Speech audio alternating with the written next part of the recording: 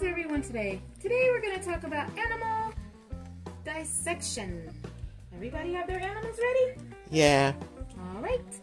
We're going to take our first tool here and we are going to cut open the frog from the neck down to the belly button. Everybody do so, please.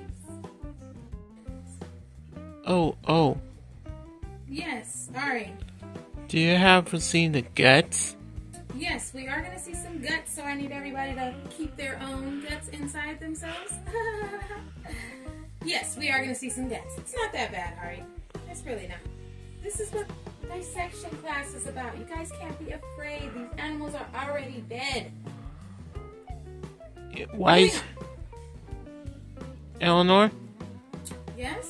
you have a question? Sure. Why are frogs green? Well, frogs are green because that is the color that they are genetically born with. They also come in gray, brown, and sometimes black. And you will even see frogs of other colors depending on the species and the region that they are from. Anyone else? It was me. Yes. Beebo. It was me. Yes. It's just like the frogs that has feet. Yes. Frogs have 2 feet. Well, actually 4 feet, because they're all considered feet. But for us, they would be feet and hands. All right, let's keep moving. Everybody opening their dissections? Yeah. All right. If you look on the first layer of the frog, you will see the heart, you will see the lungs, you will see the guts, as Ari stated, and you will see blood. Please do not be squeezy or squishy or feeling some type of way about the blood, okay? It's a natural part of life. These animals are already dead. Right, Jenny Wickman? Yeah. You have guts? Everyone has guts. Well, I have robot guts, but everybody has guts. Alright, did everyone complete their dissections? I'll go turn. Teacher, Yes. it's time to get started. Yes. Get started. Okay, here goes. Alright, Froggy. It's time to get some guts.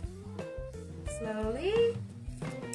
Very good. Make the cut straight down. Very good.